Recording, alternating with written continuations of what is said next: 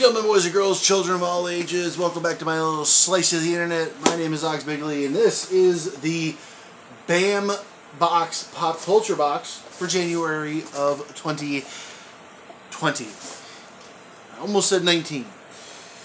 Glad I caught myself. Anyway, so I don't remember all of the properties for this one, other than Marvel Zombies, because I know that they were doing that in both boxes. So, before I open this up, hey, do you even know what BAMBox is? In case you don't, let me tell you real quick. It is a subscription box service, as you can no doubt tell, where they send you, one-of-a-kind items that you can only get in the BAMBox. They specialize in hat pins, which you can see back here. Specialize in celebrity autographs, signed art prints, and other various one-of-a-kind items. So, with that said, I think He-Man's in this. If not, it's going to be for February. So, without further ado, I will give you the first look, which has probably got that one sheet of paper over it with the BAMBox logo. Yes, it does. So, we shall take this and put it over there. Now, you get the first look again. Okay, so you go blindly into... Oh, first is the pen. Irony of all ironies, I have regular flavor Captain America. If you saw the last box, which was the horror box, I have Zombo Captain America. So that's pretty apropos. Let me see. Oh, hello. What are you? The BAM scratch off cards. I got another upgrade, level up card. Nice. Don't know what it's for, but we will soon find out. And I got another card here.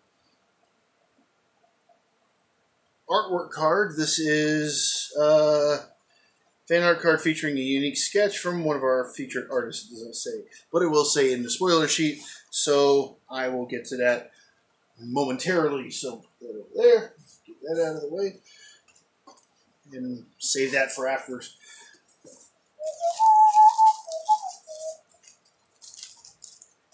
Okay, this is a comic book with no title. Interesting. So it looks like it's got Vampirella, Red Sonja, and a couple of other characters I don't know. Okay, no title. I don't know why there's no title. See, up here where there would be a title, there's no title. Find out what that is in a moment. So let's get to the spoiler sheet. So far so good. Everything else in here. I get another piece of carded something. Make sure I pick up more than one thing. I did pick up more than one thing, but they're both face down, so there. So. Oh, I think this is Faker from He-Man. So, yes, this was He-Man. Was in the box. So that's pretty cool. He's like a cyborg. He's blue because he's not a real He-Man. And the second one is nice. A signed photograph of Greedo from the original Star Wars trilogy. That's kind of cool. Alright, so I think the only thing left in here would be the spoiler sheet. But let's have another grope around in the box. Nope, that's it. Okay. So, let's see. Alright. What do we got? Oh. Okay, okay, the art print here. Let me see. The Faker art print is one of the upgrades. So, this is numbered out of 500. So, that is what the level up is for that. That's pretty cool. The fan art pin.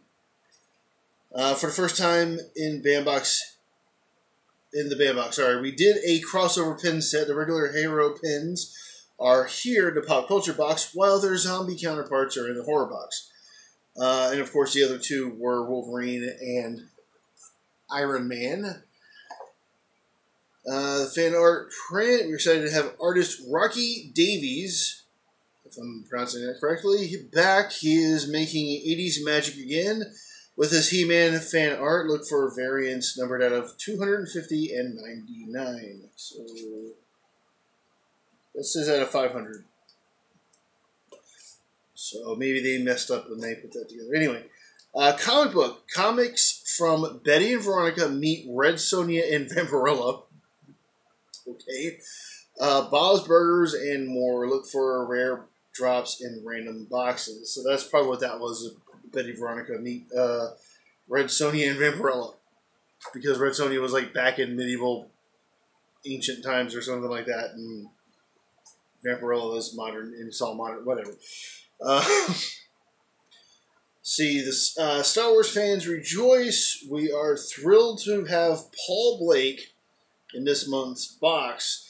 Paul played Greedo in the original Star Wars film. We don't use that new word, but we'll ask you who shot first. Look for the limited run of photos numbered out of 99 that will be leveled up. So let's have a look and see what the number is on this. Provided there is a number on this.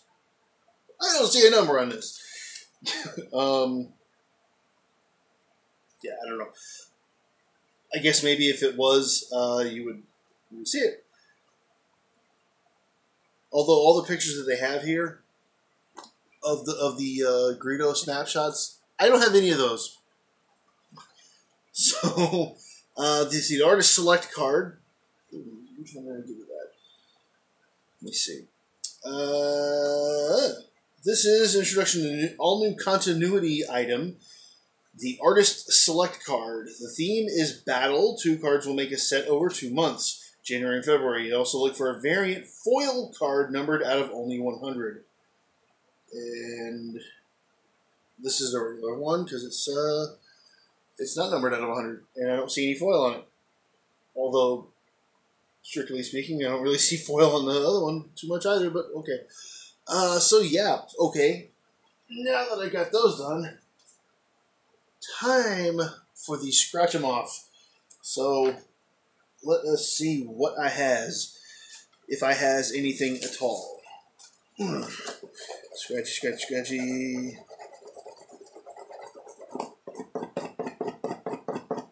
Have to match 3 of the same symbols. I can already tell you it didn't.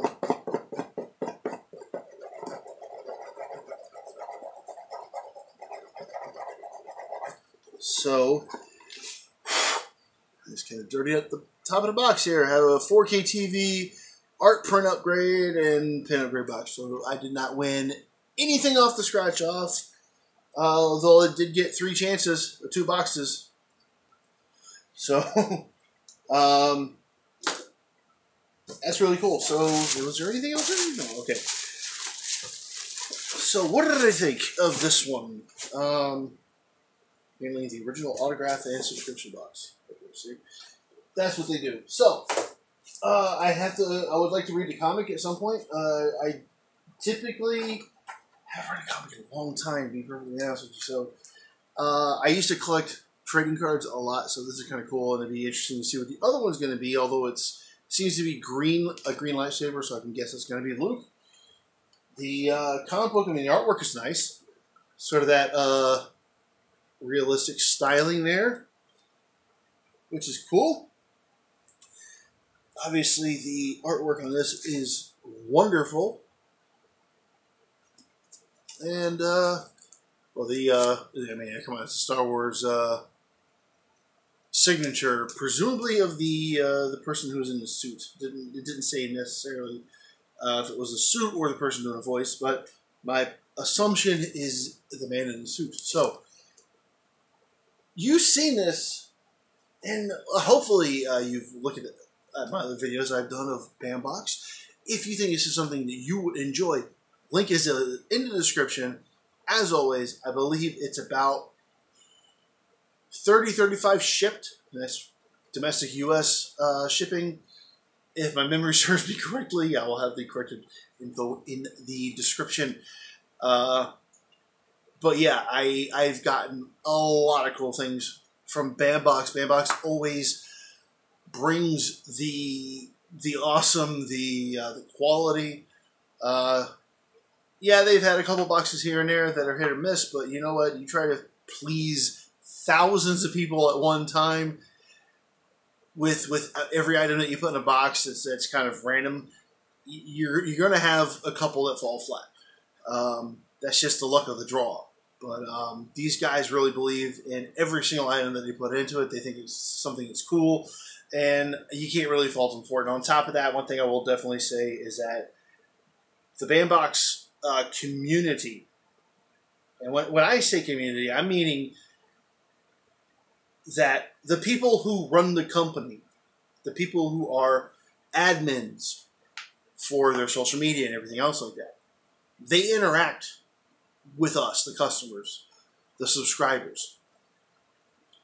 And unlike other subscription box services where there might be a hiccup in shipping or one item didn't come or whatever, they will let us know. They get on Facebook and YouTube and Instagram, and they do a live thing every Friday. Highly suggest you tune into those. It's great to see what's coming up next, to see if they're doing any special giveaways other than that. And then also, like, it'll give you, like, if there's any shipping updates and whatnot, like I already mentioned, they'll do that. And they communicate with us, like they care, because they do. And it's something that,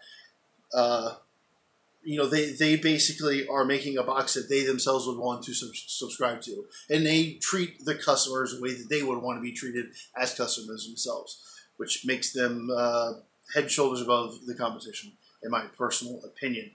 I really wish that NECA and the people behind the Creative Lootness would get on that, but because there's been shipping delays and whatnot with them, and quality issues with some of the products. Regardless, I've rambled on long enough. We're going nearly on 13 minutes here, so I will bid you adieu, and stay tuned for probably the end of March to see February's, or the end of March to see February's 2 boxes. I'm going to be staying subscribed to both of them, the pop culture and horror one, because why not? I've not gotten a bad item. I've gotten a lot of items where I questioned it. I'm like, why did this get in here? But then there was always something else in the box that said, okay, this is worth it. So, with that said, ladies and gentlemen, thank you very much for watching, and I will see you next month for another unbOX. Bye!